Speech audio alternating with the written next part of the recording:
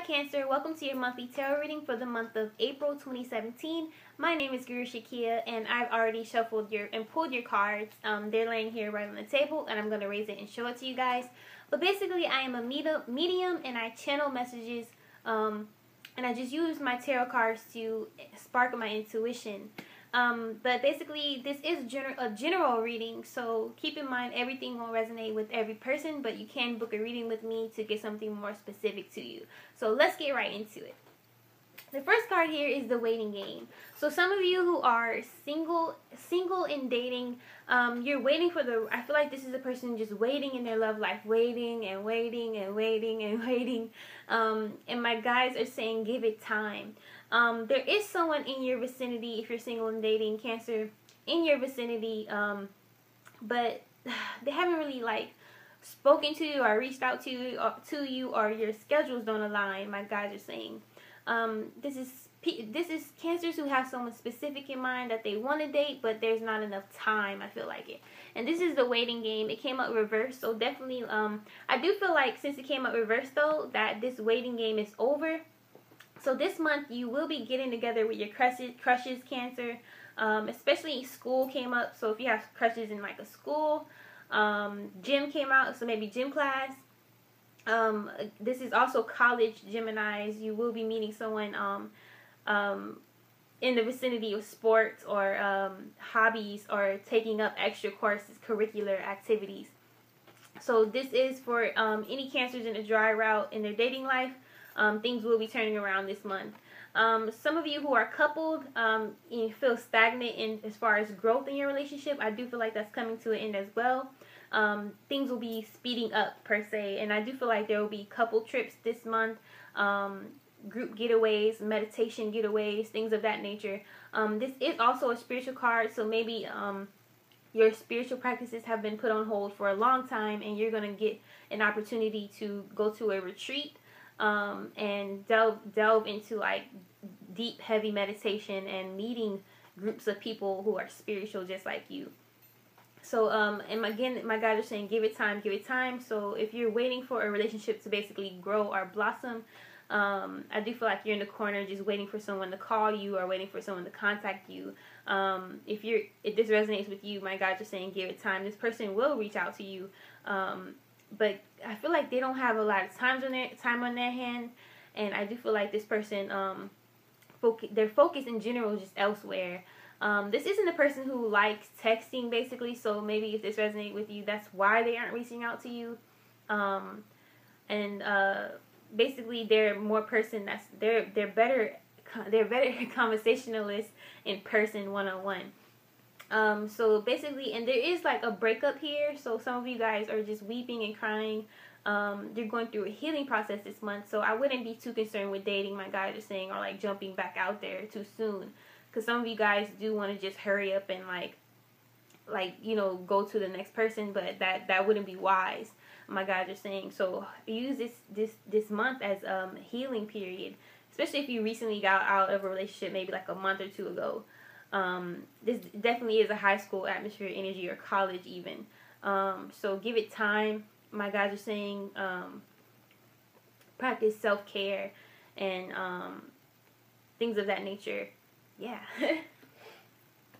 So some of you need to be careful of the friends you choose this month, Cancer. The card Deception and Envy came up. So some of you are actually, since it came up in reverse, some of you are actually getting rid of a lot of friends who no longer serve you. And then my guides are saying about time.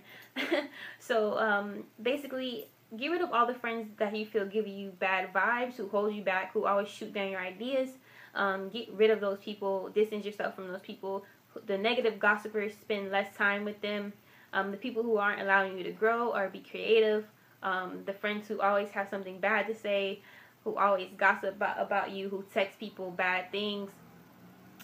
This gives me an energy of someone who's been spiteful to you before and you give them multiple chances, but I think they're going to get cut off this month. So, and then especially be wary of the friends who act one way in front of you and one way in front of other people. Don't trust this person, my guides are saying. So if you get this energy and this resonates with you, don't trust that person.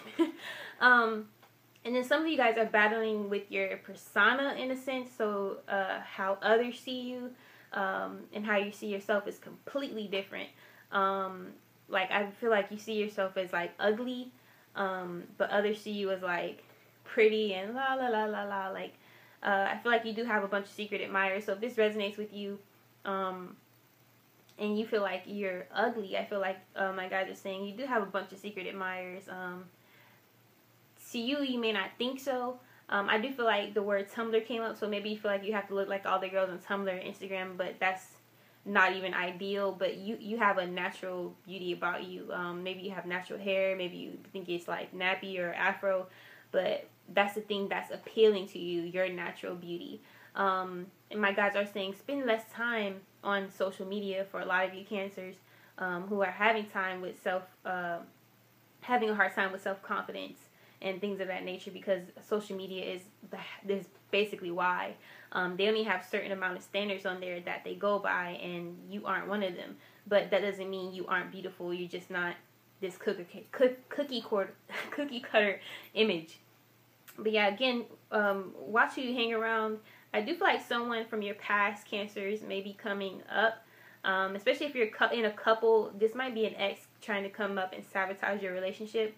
So he or she might want to come over and like, oh, hey, I just want to talk. I want to see how you've been or what's up. But they want to like sabotage you, like maybe take a picture with you and put it on Instagram, like type of stuff like that. Like they want to sabotage you, like they want to catch something live or screenshot or something. They're very vindictive. So if this sounds like it resonates with you, don't allow this person back into your life, because they are, especially if they ask to come over, they're trying to like sabotage your relationship. So watch out for that. Again, minimize your gossiping or your time around gossipers. Yeah, and work on your throat chakra. The next one here is mental conflict. So a lot of you guys are battling again with your inner self and your inner truth. Some of you feel very intuitive. I do feel like some of you are on the verge of a spiritual awakening, Cancers, but you're not quite sure how to handle it. You feel like people will think you're crazy or weird or insane. But I feel like you are in the beginning stages of a spiritual awakening, and you're not quite sure how you would tell your parents or anyone about it. But the words YouTube did come up, so maybe you should start a channel, or maybe you should research like my channel or Infinite Waters or things of that nature about the subject, or just Google the subject, delve into it for yourself. The right people will come, my guys are saying. So maybe this is also a person who's in a very depressed energy about being alone, about being single, or about being just like feeling alone in general.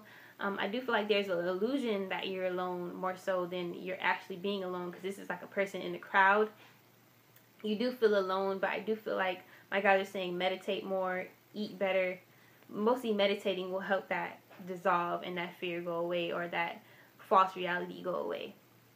And then look into getting into more interesting hobbies and things of that nature, because I feel like if you're a Cancer that doesn't have much to do or much interest, try to find some interests or things that may interest you, my guys are saying.